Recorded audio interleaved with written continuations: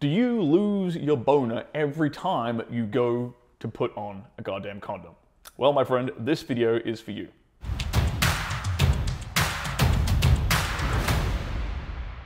My name is Stirling Cooper. I'm an award-winning adult film star, former high-class male companion, and I'm here to help you transform your sex life. So in today's video, I'm gonna give you some tips, tactics, and techniques to maintaining your stiffy whilst you're using condoms and in the act of putting condoms on. I get a lot of emails and questions and DMs and comments and messages from guys who say something along the lines of, oh man, I'm all good until it comes time to put the condom on, and then as soon as I put the condom on, my boner goes away and we can't have sex. And obviously they're the same guys who want to remain health conscious and avoid catching STDs, and they don't want to get their partner pregnant. Cool. So it's time I give you guys some solutions to your problem. Now, the first thing I'll say is have condoms close by. Have them like everywhere.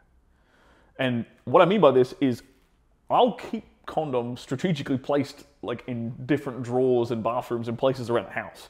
So no matter where I start to escalate things with a woman, there's always a condom on hand somewhere. If I don't happen to have, my wallet on me with my condoms in it. So no matter where I am in my apartment, there's a condom somewhere within hand's reach, which I can have quick access to. Because one of the large reasons why your stiffy is probably going away is there's a lot of downtime between physically escalating, being aroused, having a good time, and then, oh, where's the condom? Oh, I'm gonna go back into this. Oh, it's in the drawer in here, and oh, I'm taking it out. And, oh, now I'm gonna take it out of the packet, and oh, my Woody's gone. That's the problem. There's a bit of, well, that's one of the problems. There's a delay, right? So we need to minimize that time between peak arousal for you, 100% at full mast, and finding a goddamn condom. Now, the way I get around this problem is really quite simple. The way that I make sure I'm at full mast when I put my condom on, and then when I slide my wiener inside of her, is I just get her to suck my dick whilst she is in the act of giving me a BJ, right? So if we're making out, getting hot, heavy, cool, she starts sucking my dick, that's when I'm pulling the condom out of my pocket, out of my wallet, out of the drawer nearby or whatever. While she's in the act of sucking me off, that's when I'm prepping the condom. Taking it out of its packet, like flipping it the right way around, getting it ready, cool, sit back and enjoy myself for a few minutes, and then when I'm ready, then I'm sliding on whilst it's at full mast, and I just bend her over and go at it. There's no downtime between me being physically aroused and getting the condom on.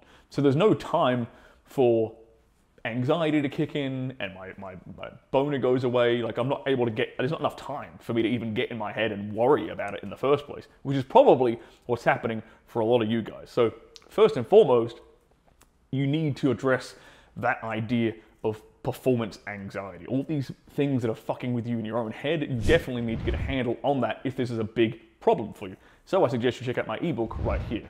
Now, during the act of sex, obviously condoms don't feel as good as the real thing, and unsheathed, right? So one of the things you can do, and we do this in the adult entertainment industry, it's a little trick we use when we're filming with condoms. There are a couple of companies that do actually require you to film with condoms, and it's a pain in the ass. But what we do is we just drop a little bit of lube in the condom on the inside. So when I'm sliding that condom on my dick and when I'm having sex, there's at least some internal lubrication, sensation, feeling on the inside of the condom that allows me to enjoy myself and, maintain my arousal level. Now, another strategy I like to employ, and I always did this whenever I went out to bars and clubs, I always took at least 3 condoms with me. Why would I take 3 condoms with me? I'm not gonna get laid 3 times, am I? No, it's a real simple strategic move.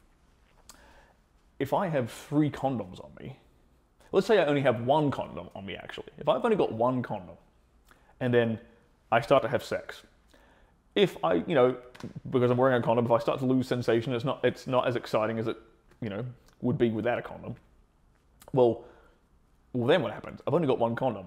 I'm done. Like, And so that's going to play on my mind is, oh shit, I got to keep my boner, otherwise I'm going to be done having sex now because my boner's gone away. So by having multiple condoms on hand, that allows you to, you know, have a good time with the first one, whatever.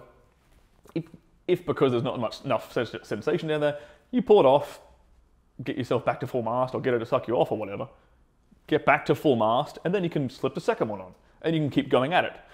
So it takes away the anxiety and the pressure around needing that first condom to be the be-all and end-all. You know, your performance has to be totally flawless all the way through.